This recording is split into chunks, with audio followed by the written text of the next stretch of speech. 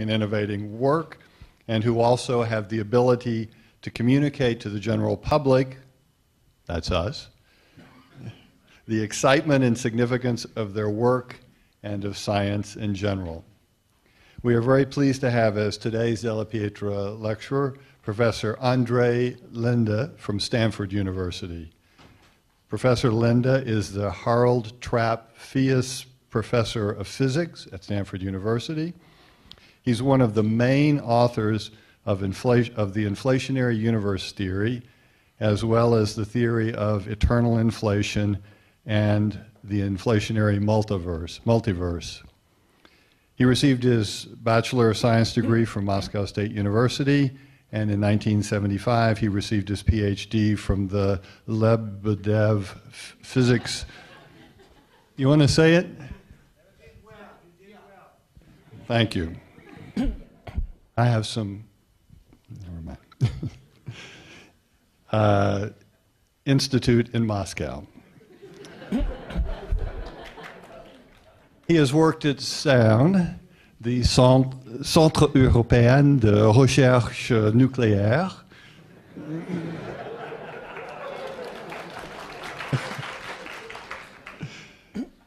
Since 1989, and he's been a professor of physics at Stanford since 1990. He has won many international prizes. In 2002, he was awarded the Dirac Medal, along with Alan Guth of MIT and Paul Steinhardt of Princeton University, for his work on inflation. In 2004, he received, along with Alan Guth, the Gruber Cosmology Prize for the development of inflationary cosmology. He is a member of the U.S. National Academy of Sciences and the American Academy of Arts and Sciences. The title of his talk today is Universe or Multiverse? Please welcome Professor Linde.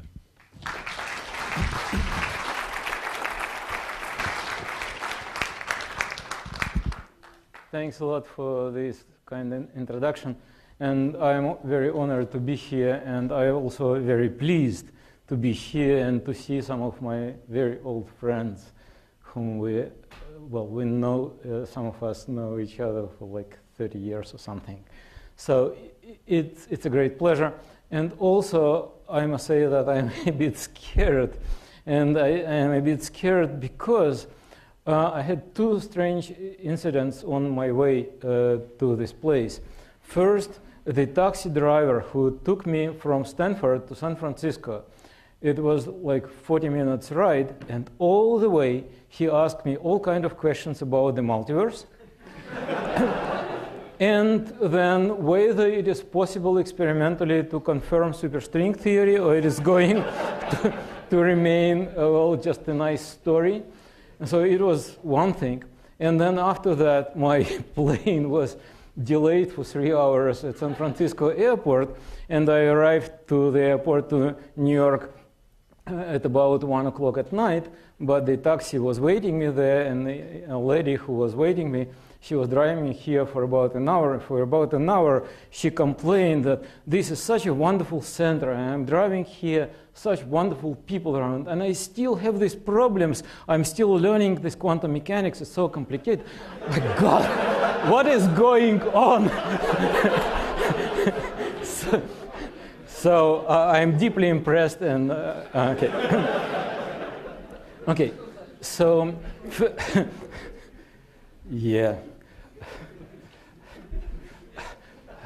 Oh, since you like this one, I cannot even continue going. I must remember some other story. When I was at this, how you pronounce the name of the institution in French, at CERN, I was flying for the first time in many years to the United States.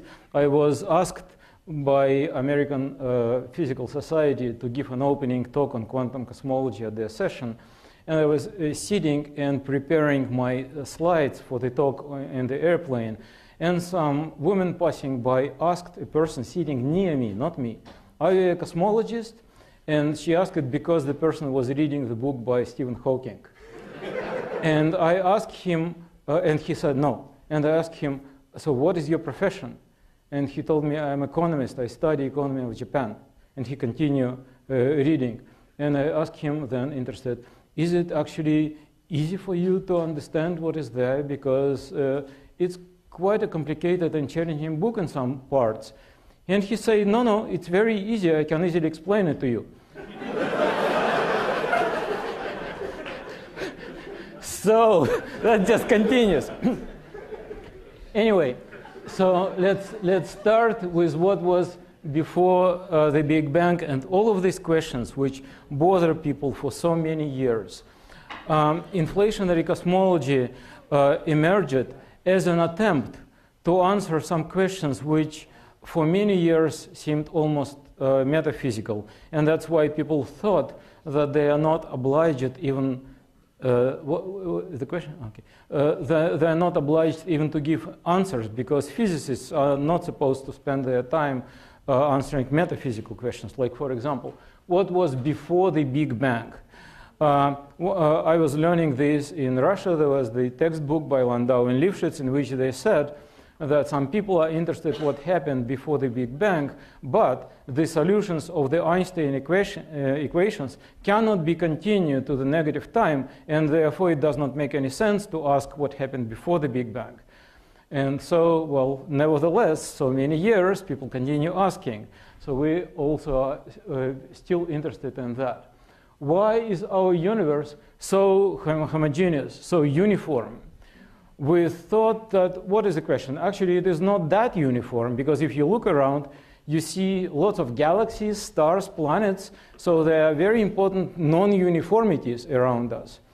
But if you look at the scale, which is much, much larger than the size of our galaxy, at the scale which is largest, which we can see at the telescope, then the matter to the right of us and to the left of us is distributed approximately uniformity with accuracy better than 1 in 10,000. So somehow the universe was created almost uniform. What is the matter with this? And of course this question was bothering people for a long time ago, and they came with the answer called cosmological principle. Cosmological principle sound like that. The universe is uniform because of the cosmological principle. And I first made some kind of jokes, like people who do not have good ideas, they sometimes have principles. But then, but then I stopped doing it when I learned that two men used this principle. And first was Newton and then Albert Einstein. So, but what we learned actually is how to explain why the universe is uniform without using principles per se. In fact, if you use a principle, then why the universe is not perfectly uniform? Because if you just say that the universe must be uniform because it's a principle, then what's about galaxies? Galaxies are inhomogeneities, non-uniformities. So you cannot say that the universe must be uniform and then you have these things around. It's like the person who takes small bribe cannot be considered a man of principle just because the bribes are small. So here is a small inhomogeneity as these galaxies, but they break the law. Why it is isotropic? It's a bit more difficult to explain, but it's like that. The universe could be could be homogeneous, but homogeneous like in this direction and in that direction. It could be elongated, like a big balloon like that, okay, like a cucumber. And somehow people associate the spherical form with the universe. It's the same in all directions. So actually it is a problem why the universe is actually isotropic. Why all of its parts start expanding simultaneously? What do I mean by the problem? Well, suppose that the universe is infinite, okay? Then it starts expansion, as we say, at the moment of the Big Bang, time equal to 0. So the person here starts seeing the universe start expanding, and the person here also sees the universe begins expanding. But who gave the signal? This guy could not tell this other guy that now it's time to start expanding. I am starting, so let's go together.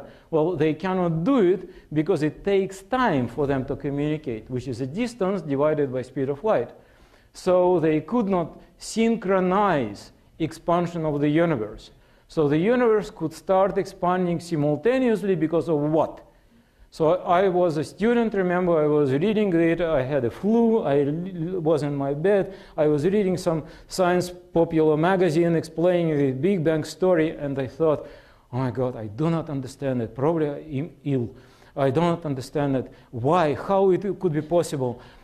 Probably when I will be older, I go to the university and I ask my professors why the universe started its expansion simultaneously. When I get older, I came to the university and it appeared that professors did not know that the question exists. So that's another part. Why the universe is so flat? Well, what do I mean? Models describing the universe can describe closed universe which is compact and which has geometry such that when you have two parallel lines, like two parallel beams of light, it goes and it converges at some point. Just like when you have an Earth and you have two parallel lines at the equator, they meet each other at the South Pole and at the North Pole, okay? So then why parallel lines in our universe do not intersect? Nobody have ever seen them intersect. So it looks like, oh, okay, so why not? An observation. If you start with a generic universe in the beginning, at the, well, very large density when the Big Bang happened, okay? And you want the universe to be as flat as it is now. So it's kind of flattish, okay? Then you must fine-tune this flatness in the original universe with accuracy 10 to the minus 60, okay? So it's just miracle. Many, many miracles to explain. Our universe from the very beginning was flat. So if Euclid was supposed to be right from the very beginning, for whatever reason, these parallel lines were supposed not to be supposed to be parallel. In fact, this can be shown to be equivalent to the following question: why there are so many people in this auditorium? Okay, the answer is like trivial. Okay, so there somebody comes, a very nice city, good university, and well, there are some people who sponsored the lecture, and so many people came to the lecture. But why there are so many people around in New York? Well, New York is a big city, and the part of United States, there are many people in the United States. Some live in New York, some close. Okay. Why there are so many people on the Earth? Oh, in fact, Earth is just one of the planets, and there are lots of planets we have discovered right now, a few hundreds of them. So some of them hospital to life, and some of them will live on the Earth, and some people came to the talk. Why there are so many planets? Actually, in our own galaxy, there are 10 to the 11 stars. And do you know how many galaxies are in our part of the universe which we see? Approximately 10 to the 11 galaxies. So that's why you have lots of galaxies, lots of stars, lots of planets, and some of the people came to the talk. But why there are so many galaxies in our universe? And the answer is, but the universe is big. And then the kid asked, Father, but why the universe is big? And the answer is, shut up, the universe. It's the universe. The question is actually absolutely non-trivial. If you take normal Big Bang theory, and if you come with the idea, what is the natural number of elementary particles which a closed universe could contain, natural number, just well, build something from the natural units of length, whatever, the natural number is 1 elementary particle, or maybe 10 elementary particles. But right now, we observe in the part of the universe which we see, we observe about 10 to the degree 88 elementary particles. So from expectations to reality, there is a big gap, 10 to the 88 orders of magnitude, and we want to explain it. So all of this, nevertheless, was considered to be almost like, you are not obliged to answer this question. This is metaphysics. But what happened? The first question, we still don't know the answer. These questions are answered by inflationary theory. This set of questions, which I didn't even mention here, possible answers to these questions are given either by inflation or by inflation in combination with string theory. We are not absolutely sure that we are here on the right track, but it's at least very suggestive that maybe we are up to something. So that's why I'm talking about inflationary cosmology here. Still another way of understanding why the standard Big Bang theory had problems. If we look at the total amount of matter in the universe right now, we can concentrate only on the total number of energy in radiations, just photons.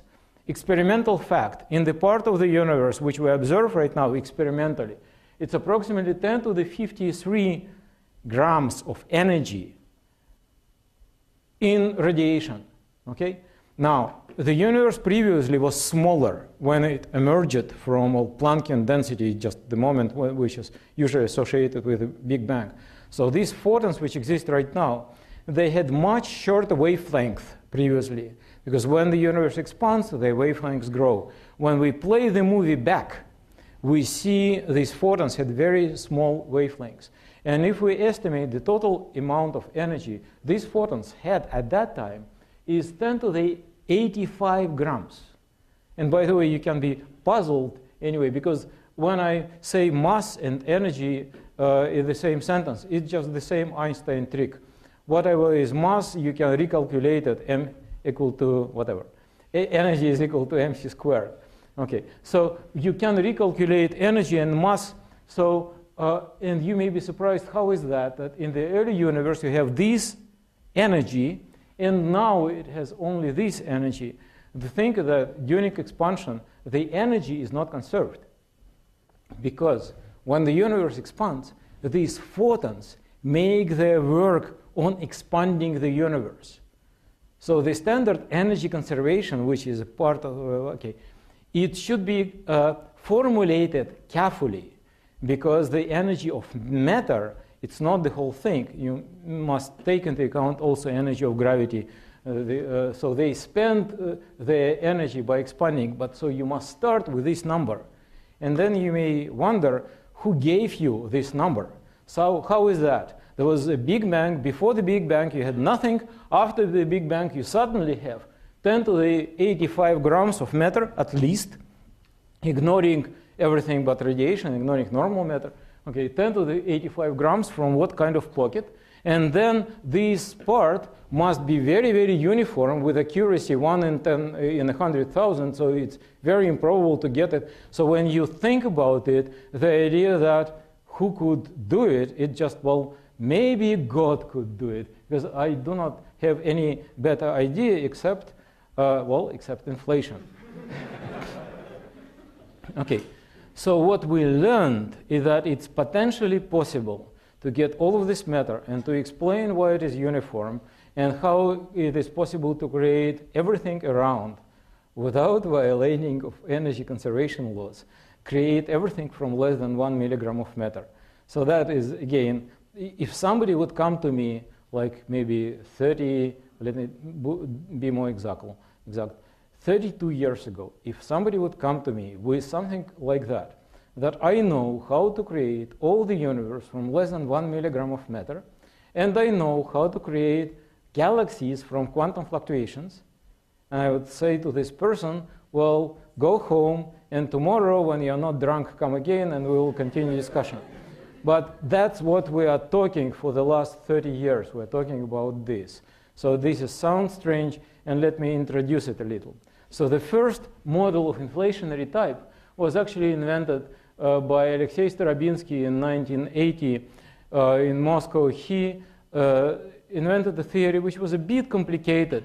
It is based on the Einstein gravity with some quantum corrections, some trace anomaly contribution. It was a pretty complicated story, and he did not have a good intuitive explanation why he would even need to do it. So the scenario was a bit challenging, but interestingly, potentially it worked. Then Alan Guth, he came with a theory which was very, very simple, and he was able to explain what kind of problems it potentially can solve. So everything was great about his paper. It was emotionally charged and very, very clear. The only bad thing about it was that it didn't work.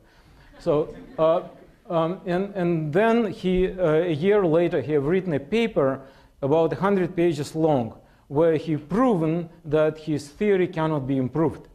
So all of these worked not very well, but fortunately, at that time, mail from United States to Russia worked with a very, very large delay.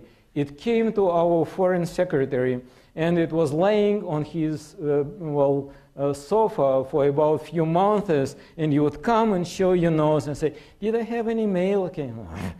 Okay. Anyway, so I received this preprint after I already improved the model, and this was something which I called new inflationary scenario, and then I suggested some other scenario which is simpler, and then some other version, and then many other were proposed. So let me tell you about the simplest one, which I proposed, 2 years later. So this is the theory which, for explaining it, it requires to explain the concept of scalar field. Okay, so that's a bit challenging, even though it's a very simple field, but the simplicity makes it very non-intuitive. So I spent 2 years walking my dog in a nearby forest before I really could understand the concept, and after that, that's what I'm doing all of my life. I'm using this knowledge, so my dog helped me. So suppose that you have this voltage, this 110 volt in the socket, but actually you need two. You need to have 110 and 0. If you have just 110 all over the room, then you would not notice it. It will be like a normal vacuum state. It's just empty room. You do not feel anything. Yeah, okay. So it's 110. If you are in Russia, if you are surrounded by 220 or any other country in Europe, also if it were just 220, you do not care. There is no electricity. If you have this 110 and 0, then don't touch it because you will be shocked. I know it. I was. Okay. So the difference of potential is something that works, but just potential makes it like another vacuum state. Experimental proof.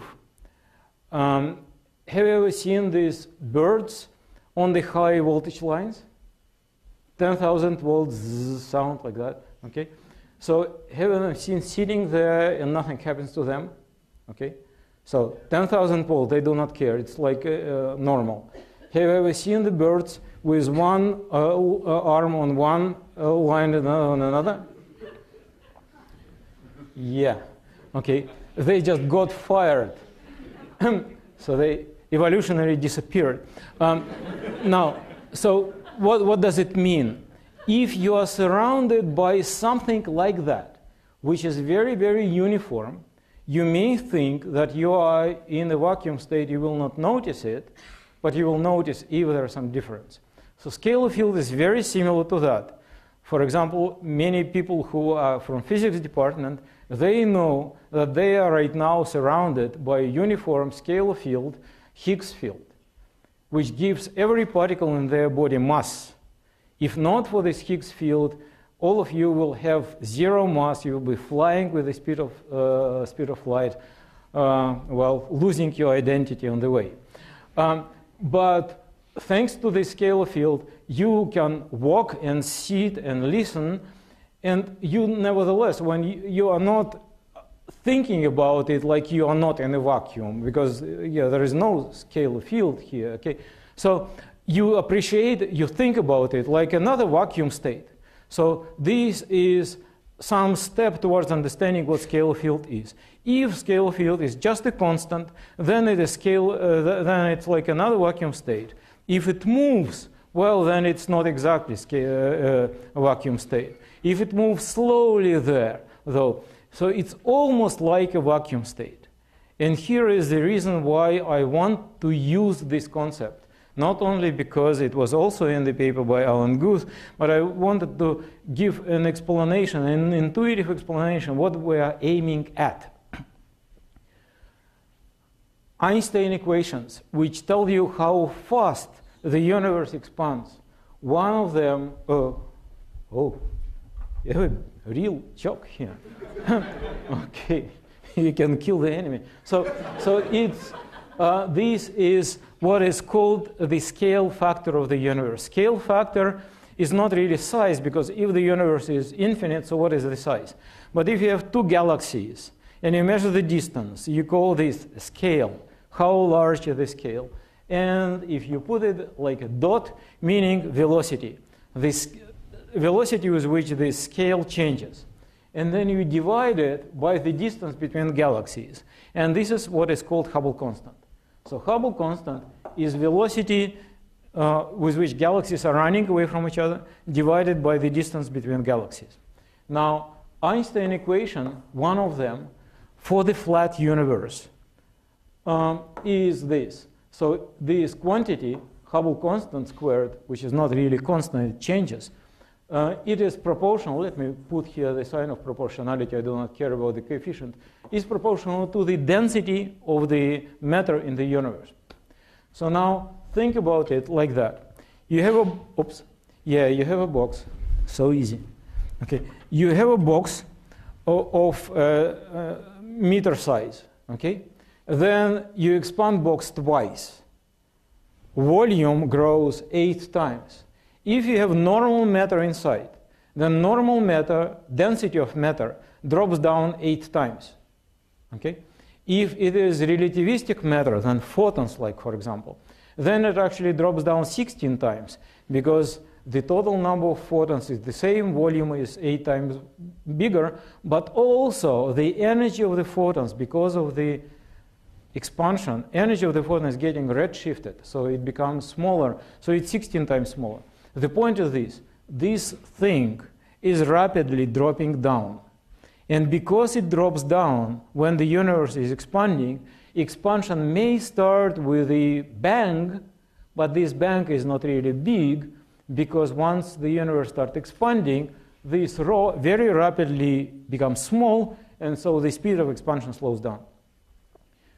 Desire of inflationary theory is to get something which would not decrease that fast.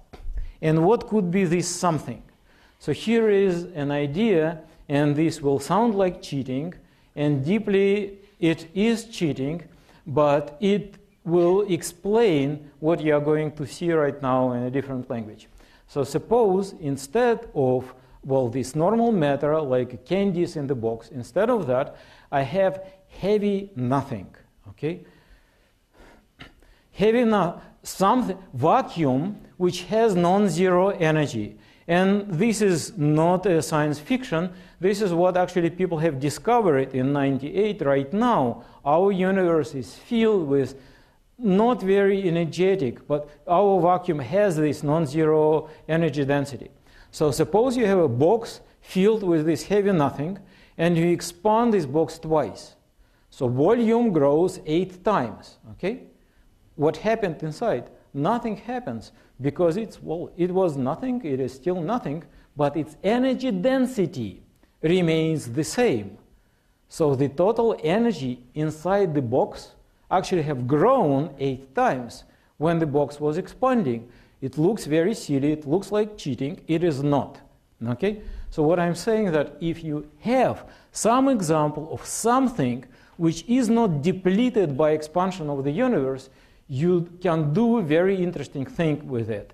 What is interesting about it? Well, this is the simplest differential equations ever, simplest one. And the solution of this, even I can find, and the solution is that this factor A depends exponentially on time.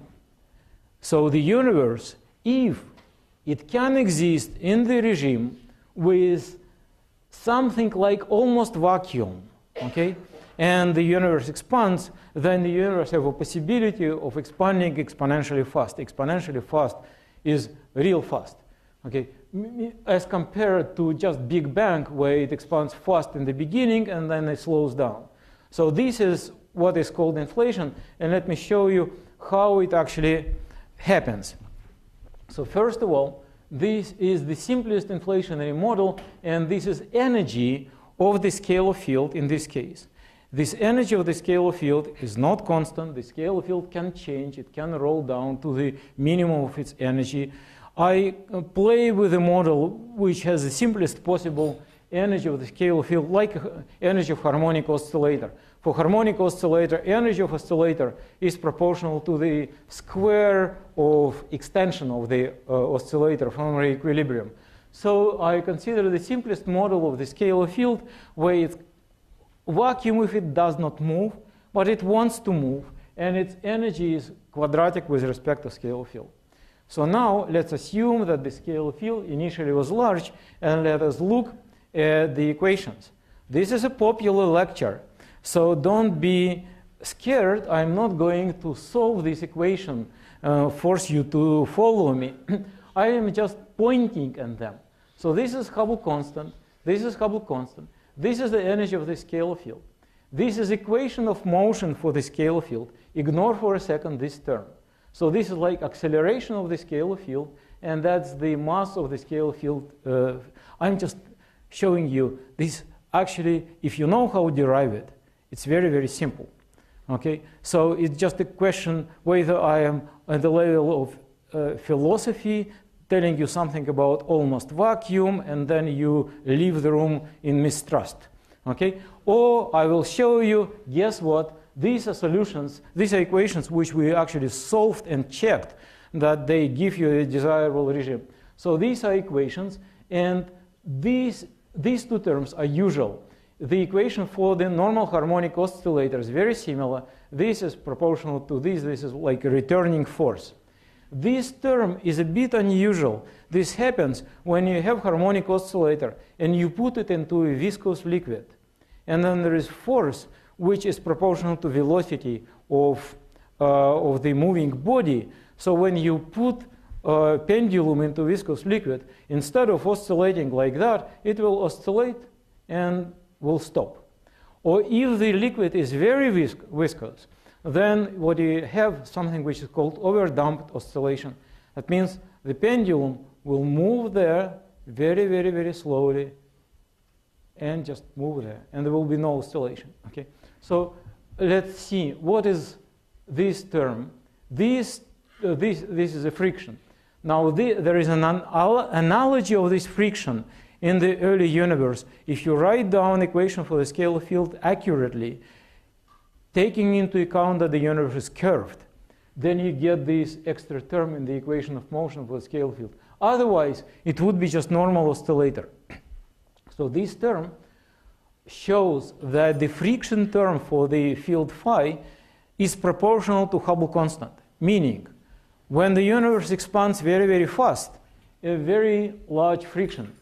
If you have very large friction, then for a long time, scalar field remains almost constant, moves down very slowly.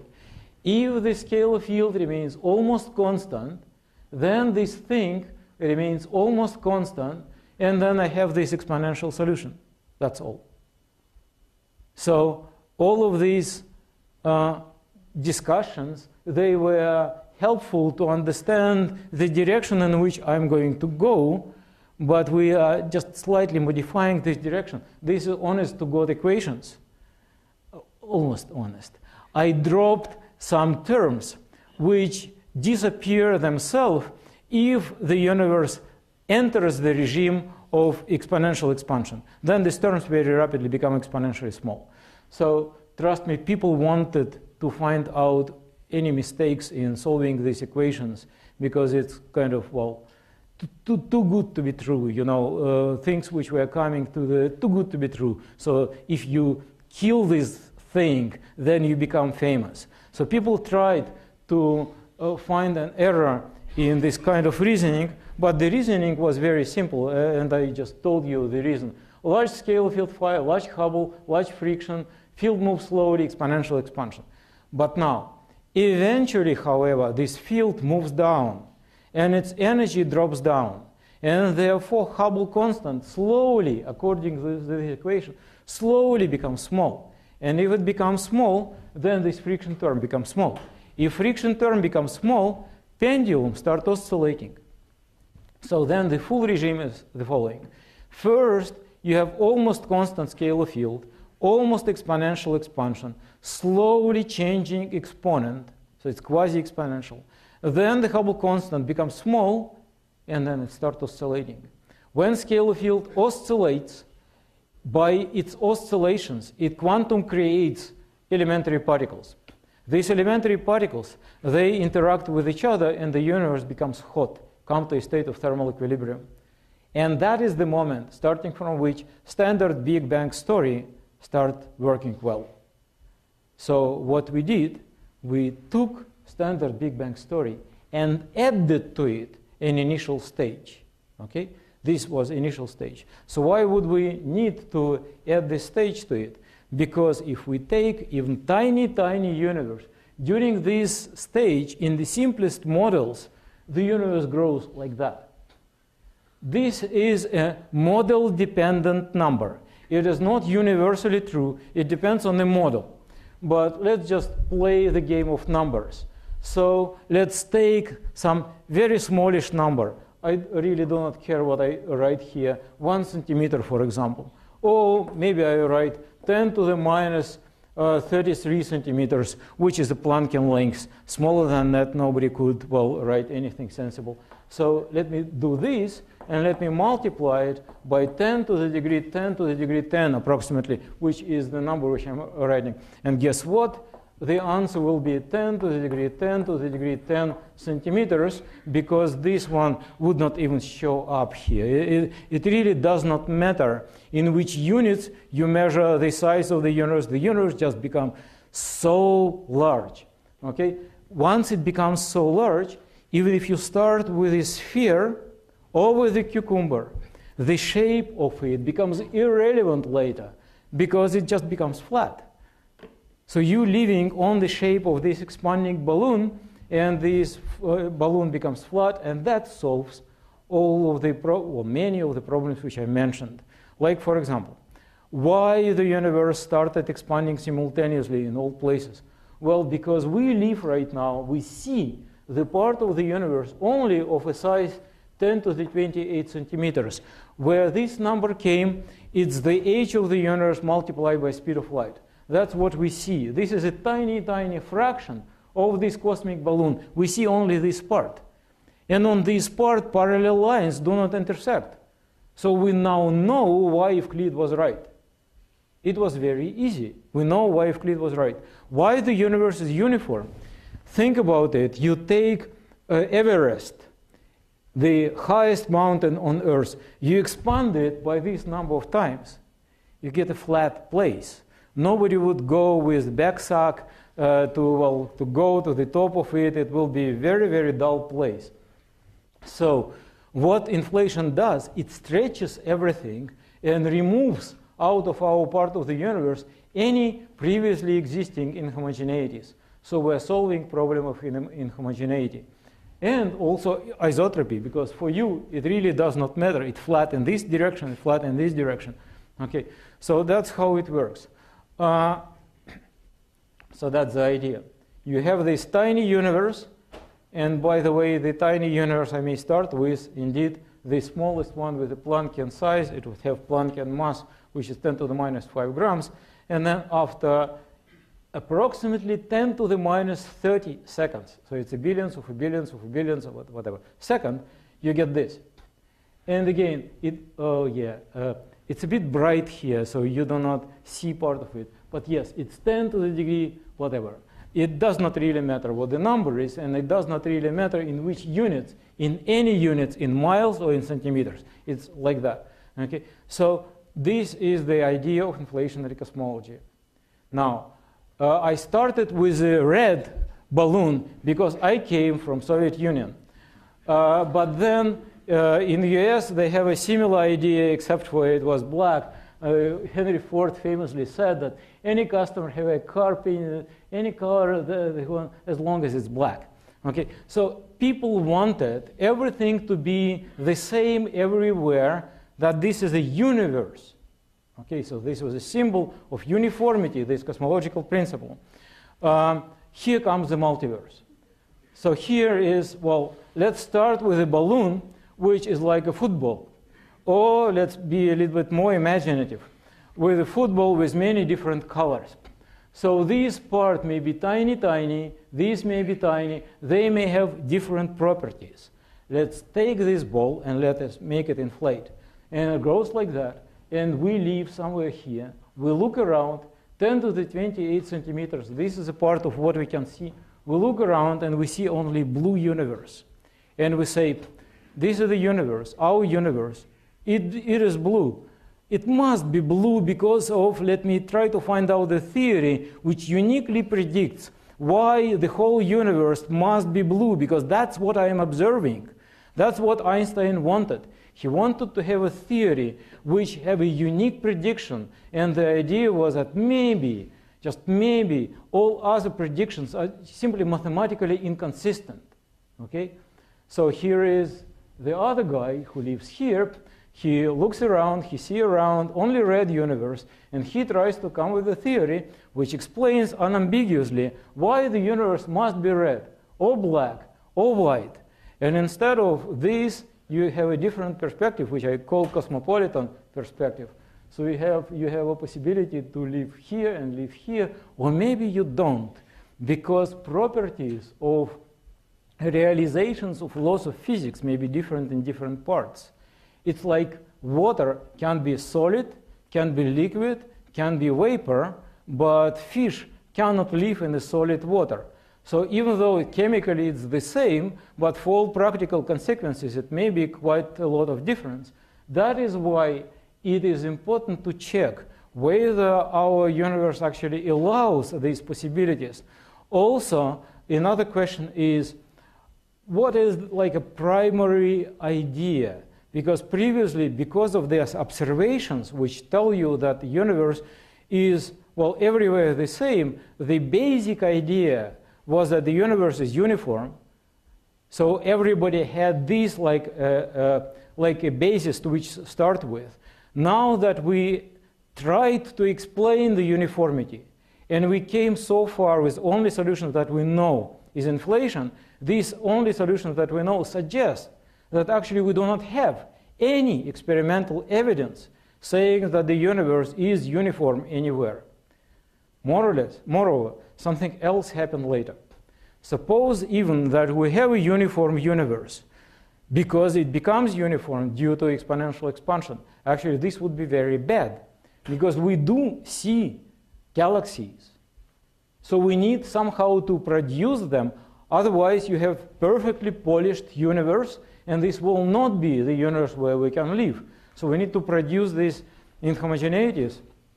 Well, what happened quite unexpectedly, but it happened practically at the same time when inflationary cosmology was proposed. In fact, I would not be brave enough to propose my version of inflationary cosmology if I did not know that some people in our own institute, Chibisov and Mukhanov, were working, suggesting totally crazy idea.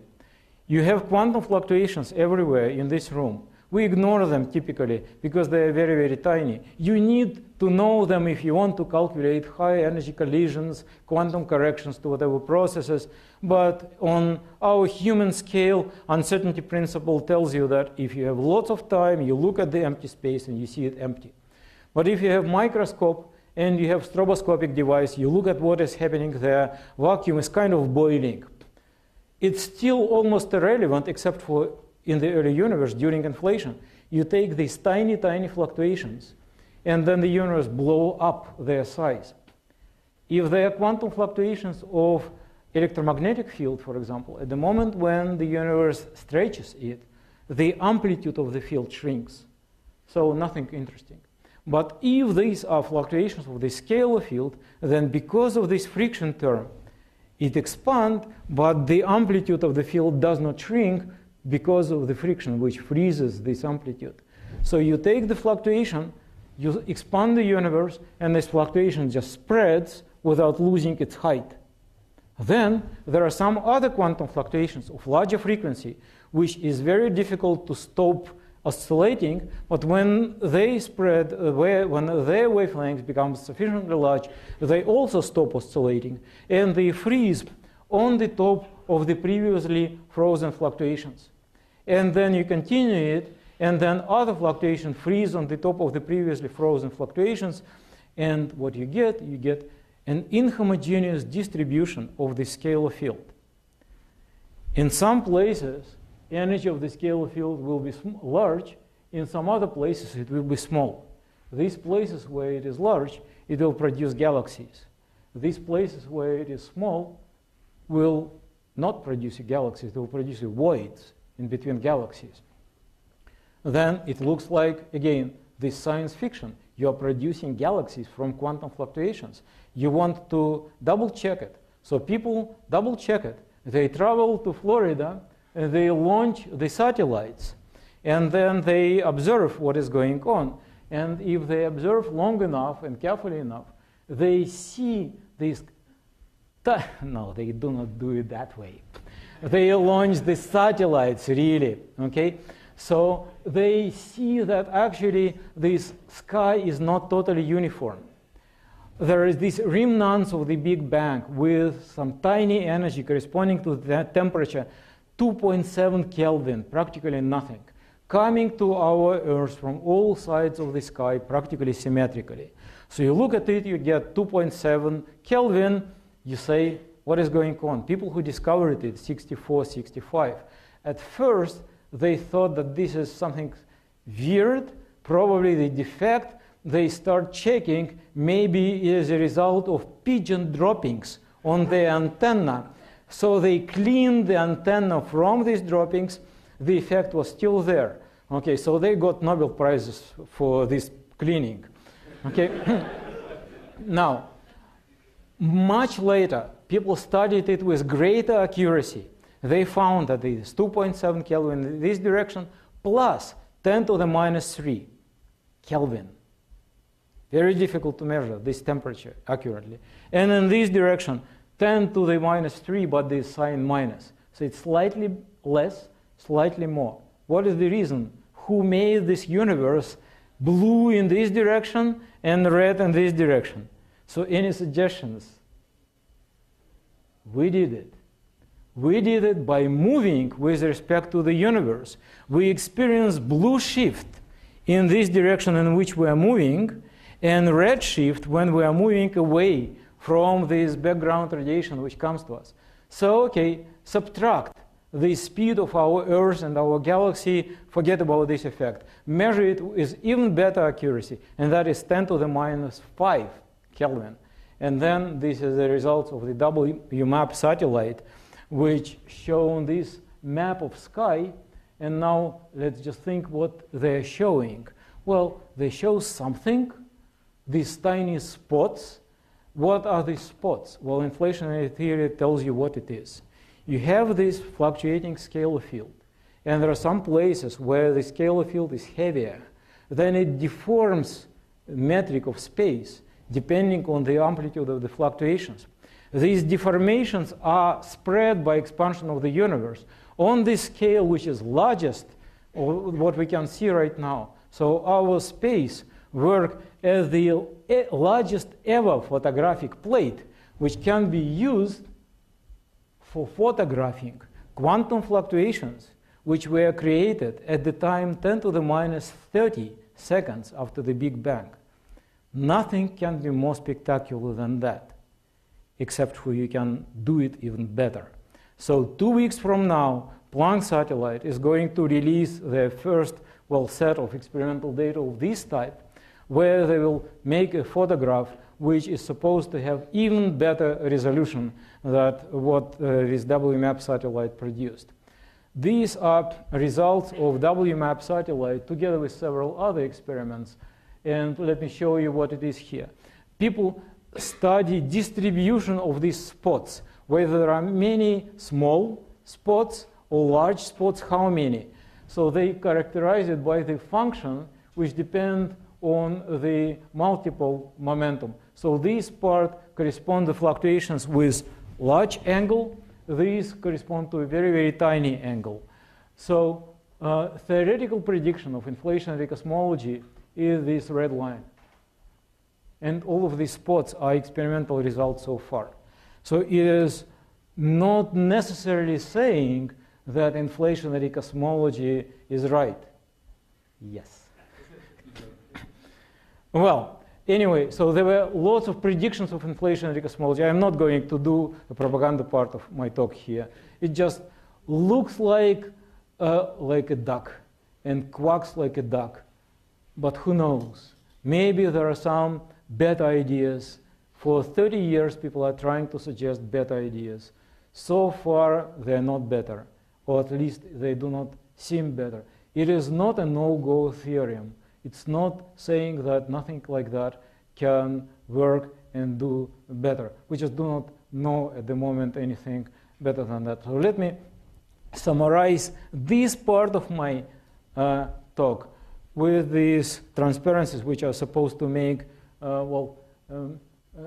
everything looks simple. So here's what we observe. We are sitting on the Earth. We are looking at the sky. And we're using these observations like like time machine. It's like when we're looking at the sun, we see the sun a few minutes ago. Not as it is now, but a few minutes ago. When we look at the stars, we look at them as they were years ago, thousands of years ago, millions of years ago. When we look at distant galaxies, then we see the galaxies, how they were formed perhaps 2 billion years ago or earlier. The earliest were created, well, not so far away from the time of the Big Bang. Now, we can move further observing this microwave background radiation, which was produced approximately 400,000 years after the Big Bang. Why 400,000 years? Because radiation produced earlier, it was scattered so many times in the dense plasma when it was produced, and then it's difficult to observe it. But at this moment, 400,000 years after the Big Bang, it becomes free, and you can observe what happened at this time. This is what WMAP observes. And we think that this is a Big Bang. This was the original idea, this fire created before.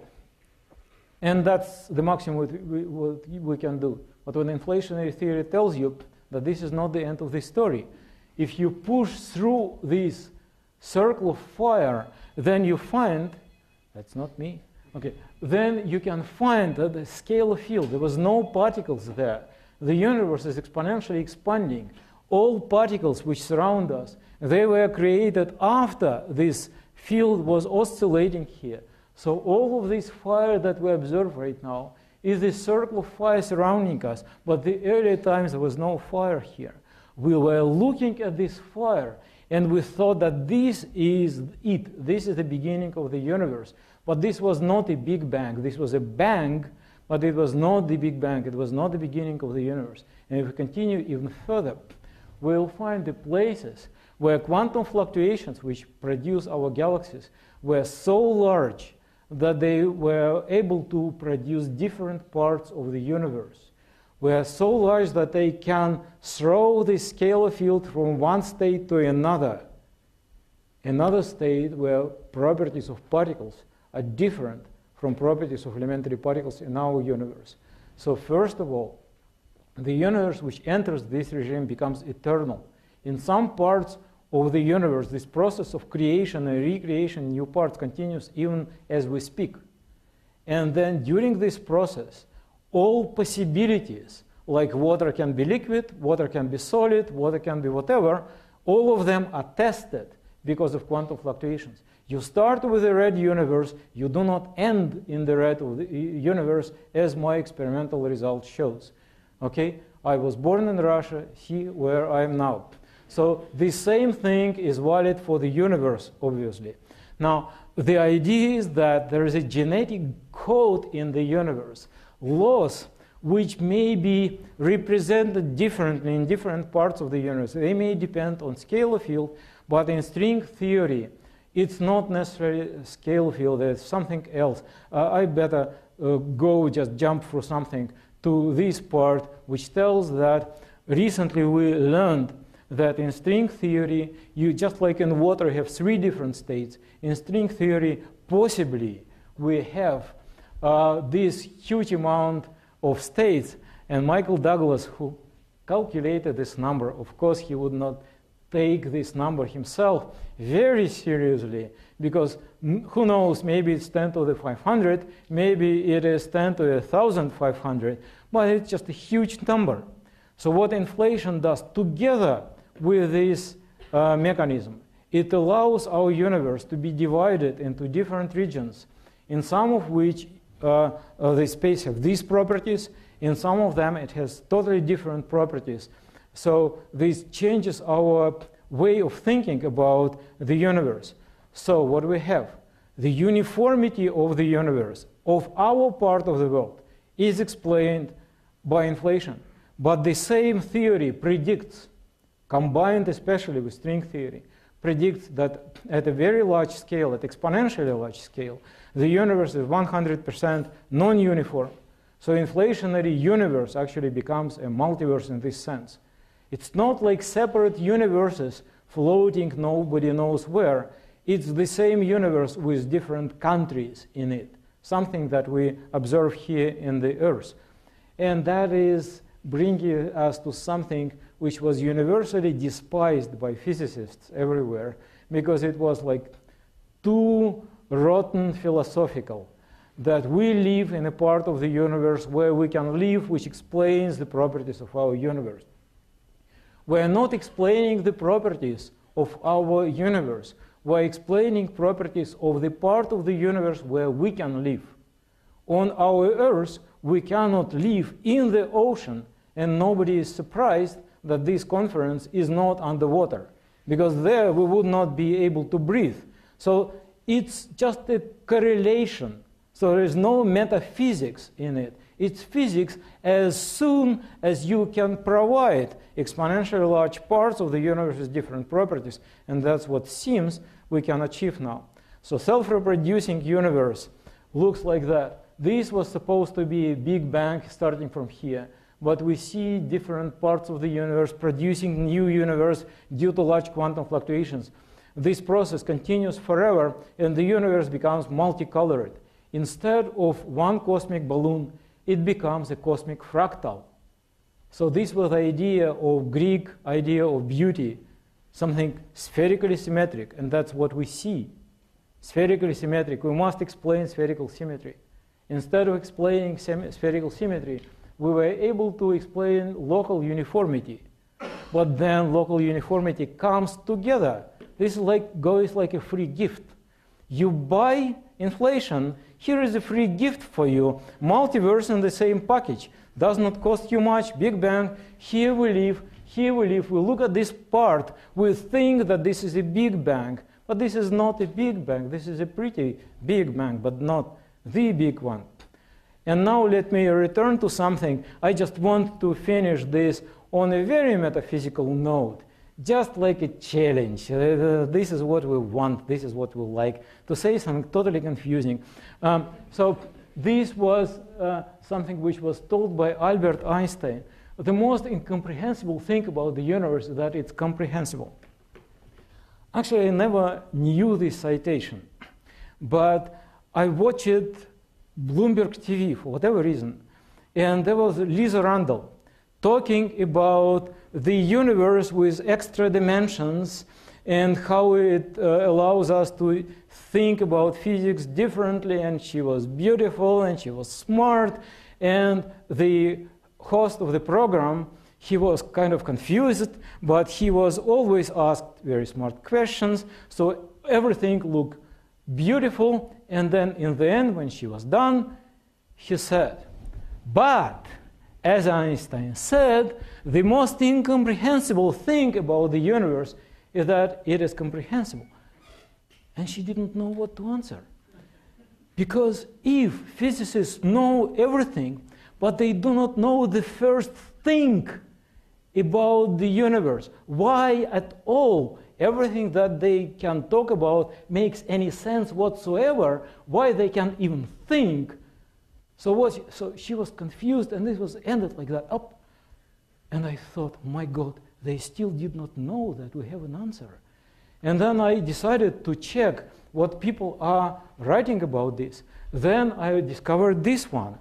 The unreasonable efficiency of mathematics, and I think that is quite appropriate in the environment of this institute.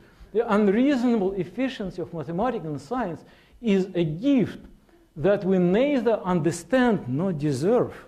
So I thought, oh my, if Wigner says so, this must be serious. So Einstein kills kind of physics saying that in the end we are all stupid, and this guy was happy to show her place. Okay, so now Wigner tells the same to mathematicians. I thought, oh my God. So this was Wigner, this was long ago, so long ago, what the present mathematicians are saying. So I looked at it, and I see what Gelfand say. There is only one thing which is more unreasonable, the unreasonable effective mathematics and physics, this unreasonable ineffectiveness on mathematics. So I thought that this is a time when I must interfere. And this was also the time of 70th birthday of Stephen Hawking. So I decided, at least for the birthday party, is okay. So the reason why Einstein was puzzled about it and Wigner was puzzled about it is very simple.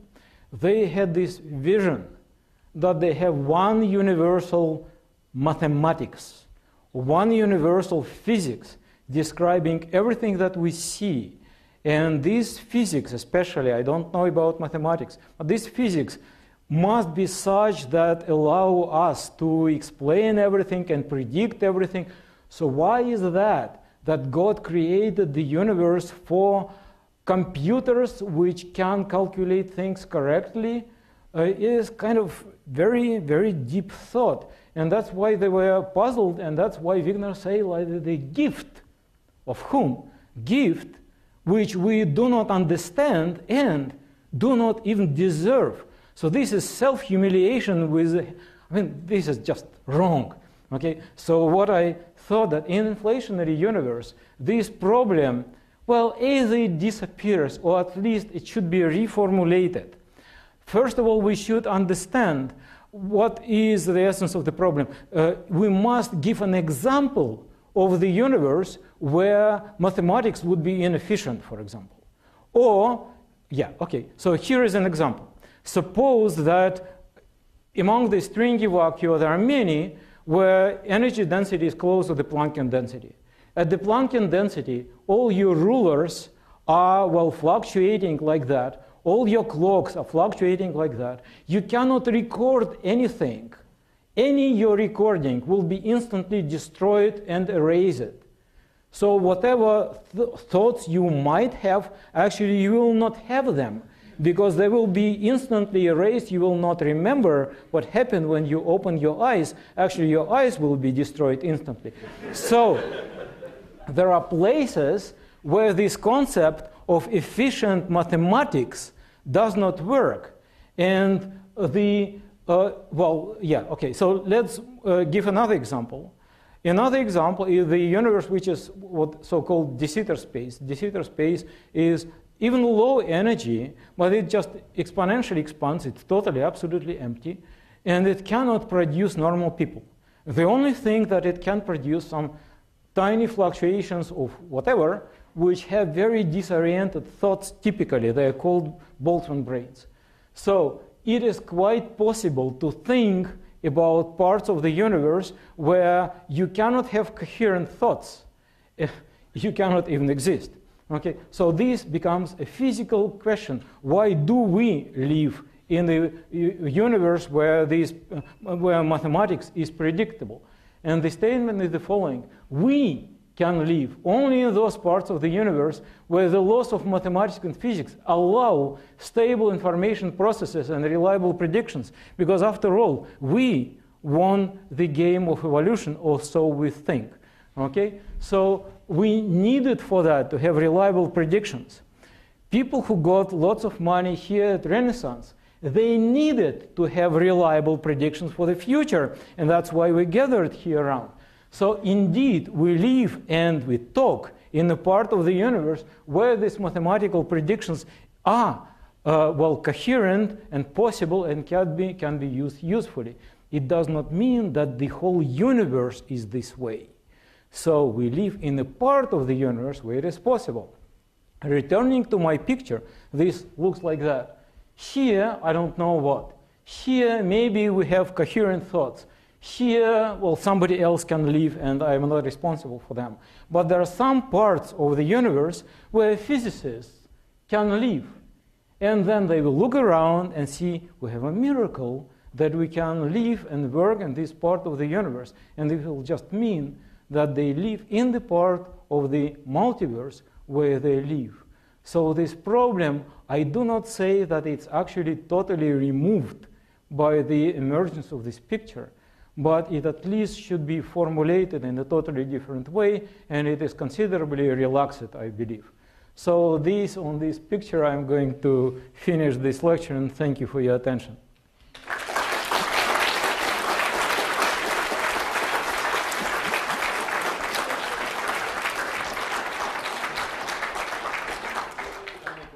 I think we have time for, can you hear me? Time for a few questions from this part of the multiverse. What happens on the boundary between two of these? Okay. Yeah, domain wall. It works like that. You have one energetically advantageous state, one vacuum. You have another energetically advantageous state. In the place where these two meet, there is a disadvantageous state, which, however, separate them. So you can go from one to another only if you have lots of energy to jump over the boundary. Okay? So this is like a domain wall. Now, if the size of these domains is exponentially large, as most probably so, then we're not going to see these domain walls unless, for whatever reason, these bubbles have a large probability of being formed. People are playing with the idea that maybe the probability of vacuum decay is not so small. In this case, these bubbles can be produced reasonably close to us. You're not going to see one because it moves towards you with a speed approaching the speed of light. So at the moment when it hits you, this is the moment when you see it. And then you do not see it anymore.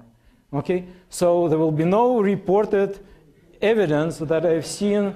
But that is why many people apply to NSF grants for finding domain walls, because they will never have negative result reported. Okay. But they may have some indications if these bubbles are forming at the outskirts of the observable part of the universe.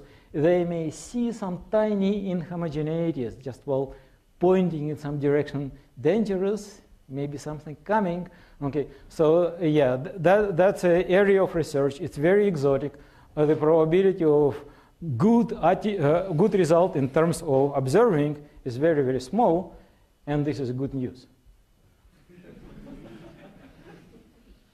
Other questions? Do you still require an original Big Bang, or could it have just gone on forever in the past as well? Oh, that's a tough one. So what we do, honestly, what we are doing is this. We are taking our data and we use it like playing a movie back in time. Okay? So previously, we had right now 10 to the, more exactly, 13.7 billion years after, not after the Big Bang, after the end of the stage of inflation in our part of the universe. So we are running this back in time, and what we previously were able to do, there was a famous book by Steven Weinberg, The First 3 Minutes. Why did he say 3 minutes instead of seconds or milliseconds or whatever? Because at that time, people did not know what happened before. So what they did, they zoomed back to 3 minutes. This was the time when helium was born in our universe approximately. And it was difficult to know what happened before. So now what we learned is how to go to the time. Okay, we do not 100% know, but kind of we have an idea. That's why we call this scenario, not the full theory, because there are many versions of it. But in principle, we can go as close as approximately 10 to the minus 40, maybe seconds, 10 to the minus 40. So we made the jump 40 orders of magnitude from what was at the Steven Weinberg's time when he was writing the book, and what we think now. Now, the last moments are the most complicated, because there, in order to study it and give results which everybody would trust, you really need to know quantum gravity, supergravity, as some people here know much, much better than me. Maybe string theory, we are not yet there. We do not really have a reliable theory. There are many ideas. Some ideas that there was something before, it collapsed, and now it recollapsed.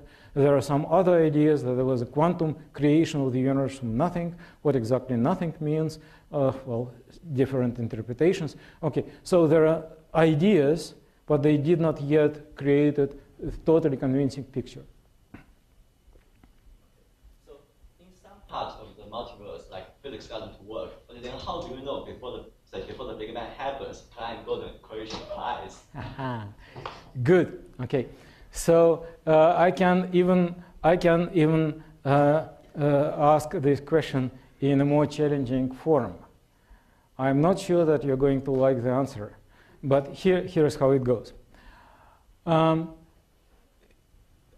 Usual picture of the Big Bang. It was nothing and then everything. It does not really about inflation or any other theory. It's just about the theory of creation of the universe.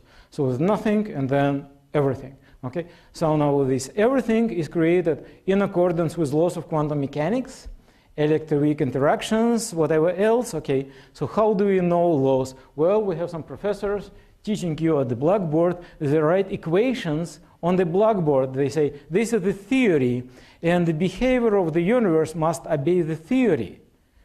But before the universe was born, there was no blackboards and professors.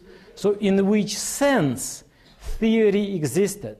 How can you talk about the law if this law cannot be ever written because there was no anything? Okay. Another thing, well, suppose that, so you have this dilemma. Either the universe was created totally lawless, or the laws existed before the universe. It just does not make any sense. Quantum cosmology makes, well, once I say quantum cosmology, I already say quantum. So it's like quantum pre-existed the, okay. But I'm just saying that let's make another step, okay? So another step says this. You create a universe together with laws describing it, a pair, the universe and the laws and the observer in it, okay? Another one at some quantum level with its laws, with its set of observers. They all, in a certain sense, exist in this set of multiverses of more general type. What I was talking about was the primitive type of the multiverse, where you have a solid background like a surface of Earth, and just separated into countries. Everything is intuitively seems clear. When I'm talking about different universes with different laws, it does not really make much sense. But it's the best sense that I can, well, the best way I can address this question. Usually we assuming that matter exists. But what about laws? Laws exist, but do they exist without being observed? Cannot they be observed without an observer? Does it make any sense to talk about our universe without thinking about observer? And I think not. I mean, I think that our existence is 100% important. There was this famous paradox which was formulated by Bryce DeWitt in '67. It is very formal, but but it's very general also. He have written Friedman equation for the universe. Friedman equation looks like that. Derivative with respect to time of the wave function describing probabilities. And it is proportional to the Hamiltonian multiplied by a wave function of everything.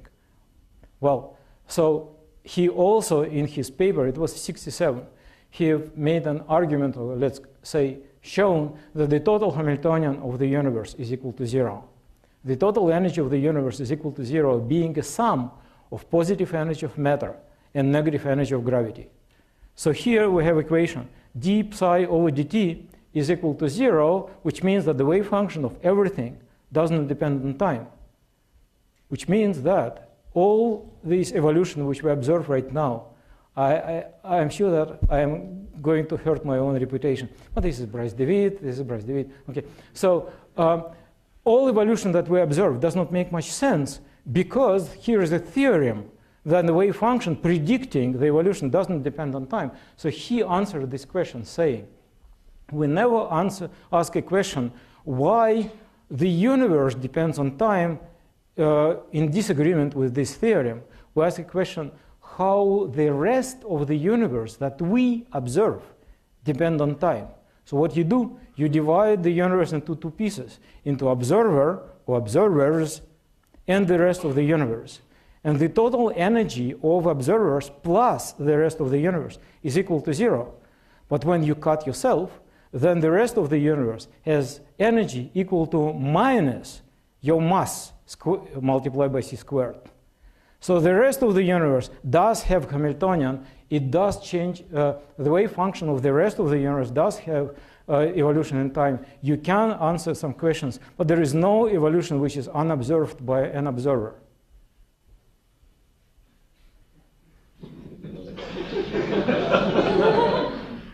So I have two questions.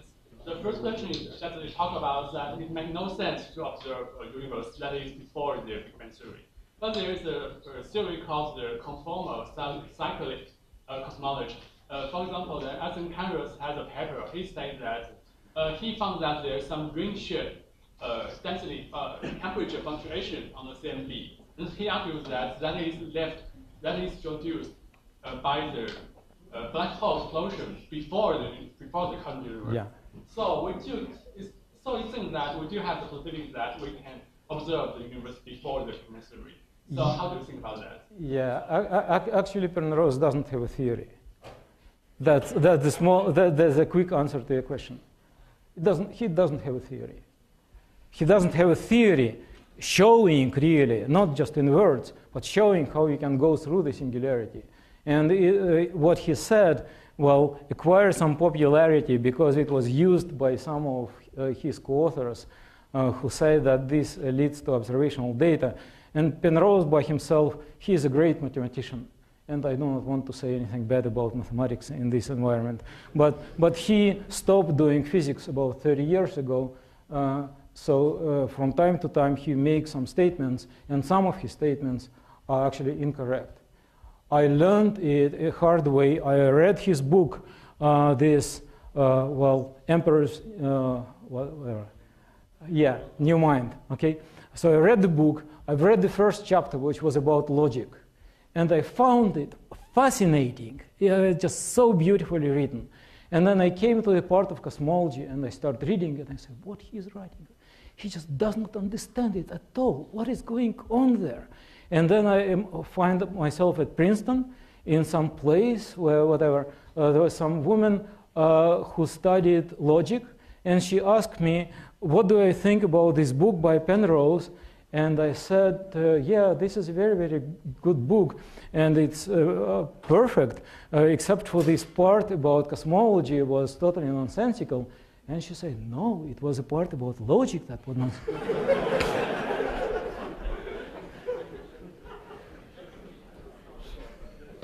That's a good question, or rather a good answer to end on. Let's thank Professor Linde again.